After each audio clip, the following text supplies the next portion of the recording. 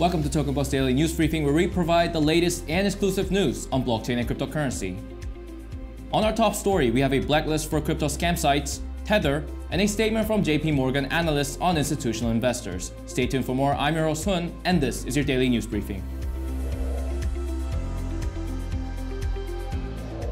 The Belgium Financial Services and Markets Authority recently updated its crypto scammer list, taking the number to include the total of 113 websites.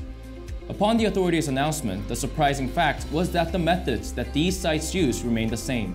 Scammers offer you an investment opportunity that is secure, easy, and lucrative, while giving out the names of specialists that would do all the heavy lifting for you. Then, despite the site's guarantee for withdrawal at any given time, the customers find themselves unable to recover the money. Note that the number is solely based on activities reported on the Belgium FSMA, and that it might not be as comprehensive as you may think.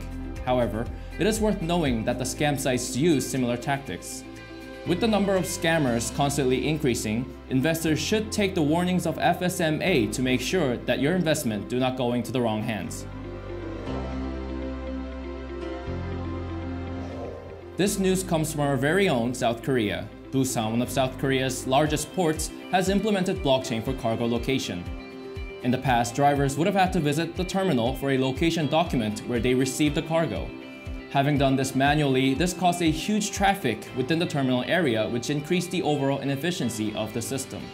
However, according to JoongAng News, drivers would now be able to locate their cargo without receiving the location document from the terminal using blockchain.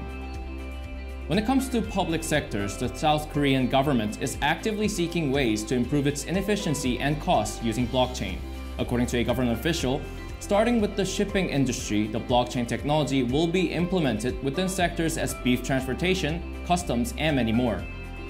When blockchain was first introduced to the public, it was deemed as the technology that would change the way we interact. And its utility in terms of voting, documenting, and transport has repeatedly been brought up. People may have gotten tired of hearing the news on how this technology could be used. However, it seems as we are at a point of seeing real adoption of blockchain technology.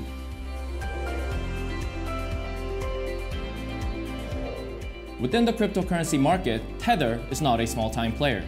While it is a currency pegged to the US dollar, some skeptics claim that Tether was not actually backed by cash.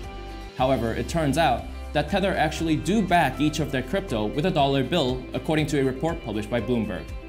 According to the document, although they were not able to figure out how much was stored in the company's account, they were able to verify the peg between the two currencies. While this might calm the worries surrounding Tether, there still remains some unanswered questions such as the actual bank balance of the company and where the fund came from. Although Tether may be an alternative to hedge against the volatility of cryptocurrencies, there still remains some doubts in trusting the currency.